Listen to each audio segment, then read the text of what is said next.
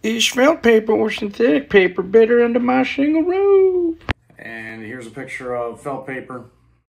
Howdy ho, I'm felt paper. And here's a picture of synthetic paper or underlayment. Look at me, I'm synthetic underlayment. They both serve the same purpose, and in most places they're required by code. So make sure you check your codes. Also notice that all manufacturers require it in order to get the upgraded warranties. Its purpose is to repel water, and it's basically an emergency backup system for your roof. In case wind comes through and blows some of these shingles off, at least you have something underneath to protect it. So which type, felt or synthetic paper, should you be using under your shingle roof? Well, here are the cons of felt paper.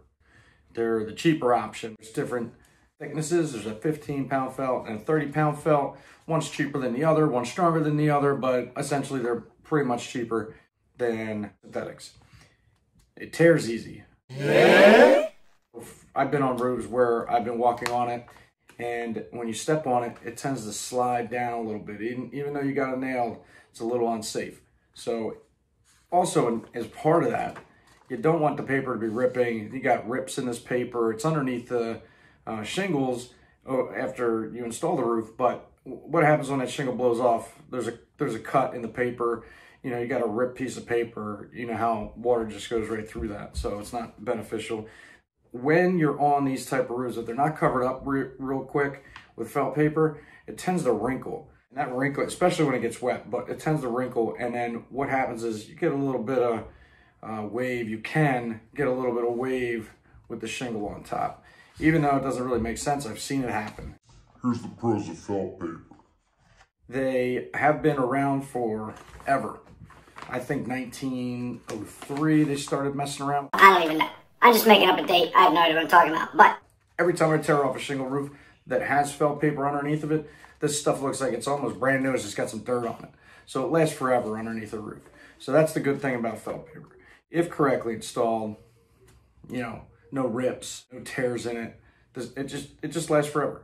Here are the cons of synthetic felt. It's typically more expensive than felt paper. So that's, I mean, it's a little more money. It depends on what version. Again, there's equivalent 20 pound papers, and there's the other higher end ones that have perm ratings and all kinds of crazy stuff, but it's more expensive. So that's the only con I have to synthetic paper. Here are the pros of synthetic paper. They're less prone to wrinkle when they're exposed to the elements. I told you so. See what I'm saying? They're harder to tear and they're more durable. So if you take one of these synthetic papers and you try to rip it apart, it's super hard to get to rip. You can rip them, and again, there's different, there's stronger ones and there's cheaper ones. There's a range of synthetic felts. So if you wanted to get a cheap synthetic felt, just use tar paper. But if you want to use some of the upgraded, the higher end, middle range and higher end synthetic felt papers, that's where, you know, they're pretty tough to rip apart. They're safer and lighter for us workers. I think a roll, it's probably 4 feet, where you have the other ones which are typically 3 feet. Do 10 square in one roll, where we can only do a square, or it depends on what kind of felt paper you have, but you can only do a couple square on a felt paper, and on the synthetics you can do almost 10 square. It's actually definitely a lot lighter, so it's easier for us, safer for us, lighter for the workers. You know, we're on a steep roof. Why do we want to be lugging around? It's already bad enough. We got a 90-pound bundle of shingles that we're throwing around probably a couple times, dragging it down the roof, bringing it back up. You know, we want to do this so that it's easy for the installers. It's lighter. It covers more area. You got less seams on the roof. And that's my second point to this, is basically less seams, less likely for leaks. there it is, the winner between felt and synthetic paper on under a shingle roof should be synthetic underlayments. Not sure why people are still using the 15 to 30 pound felts underneath. Talked to a lot of contractors and they're like, we use felt all the time.